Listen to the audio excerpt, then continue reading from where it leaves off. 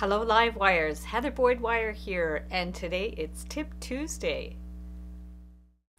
I had a request from Jewelz in the Wire Makers Club for some help making some infinity signs.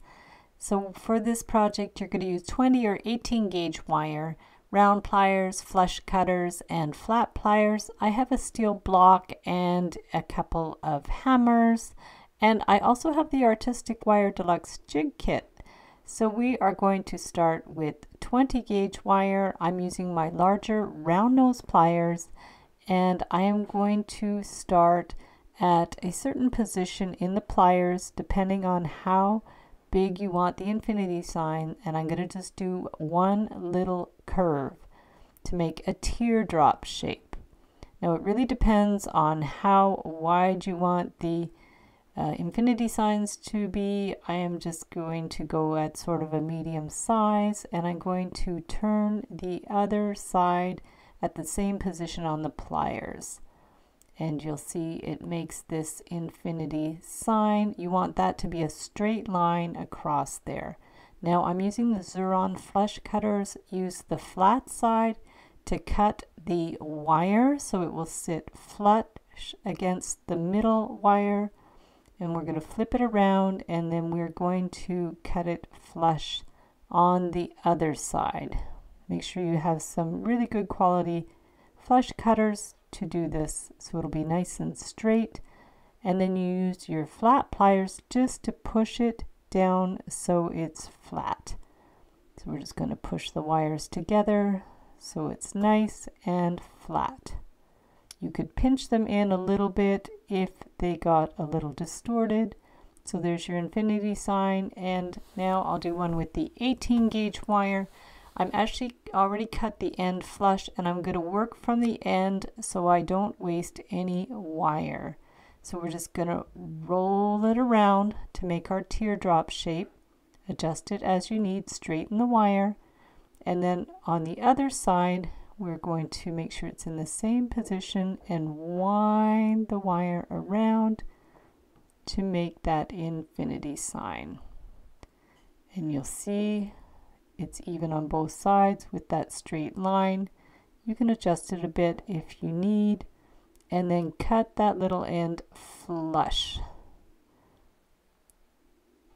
So once you've cut it, you're going to pinch it with the flat pliers so the ends are together, and then you can go right ahead and cut the end flush. Keep working from the same wire so you don't waste any, and do the next infinity sign. Just make sure you cut that end flush before you do this method of the infinity sign so the first wire will sit snugly against the middle wire. So there we go. These can be made quite quickly once you get the hang of it. Just like I said, use good quality flush cutters to get a nice straight edge, and then you can push it down, and there's another little infinity sign. You can make a whole chain with them.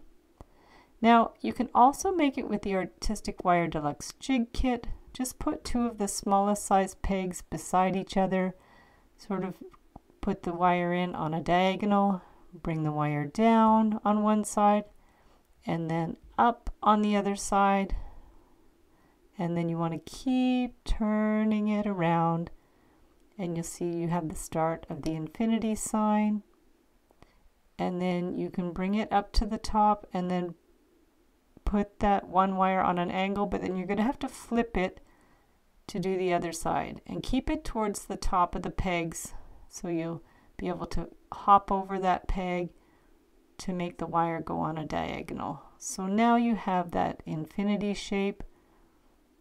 With the jig, at least you know they're all going to be exactly the same size, and you see that line goes straight across, and then you cut it with the flush cutters. So we're just going to cut it right in there so it'll sit flush, flip it, and cut the other one so it's nice and flush, and then we can get our flat pliers to push the wires down. So now we are going to start with the chasing hammer, and I also have a rawhide hammer. This is the beadle-on chasing hammer, and we are just going to give it a few taps to harden it up a little bit, and also it can flatten it a little bit if you want it more flat. So we have the first one, and then we can also use the rawhide mallet if you don't want it as flat. Just tap it a little bit to harden it up. So there we go, easy. You just need that steel block. You can get all these on Amazon. And then we have our nice little link with the infinity sign that is nice and strong.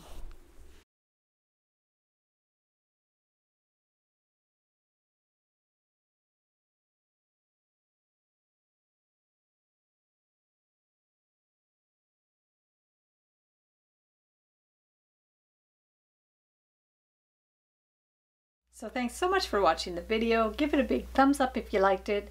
Be sure to subscribe to my channel for lots more wire art and jewelry making videos. And if you'd like to share photos of your wire art and jewelry, be sure to join the Wire Makers Club on Facebook.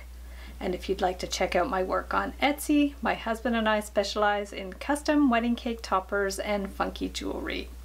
I also have a mailing list, so if you'd like to sign up below, I'll send you my Wire Art Essentials ebook.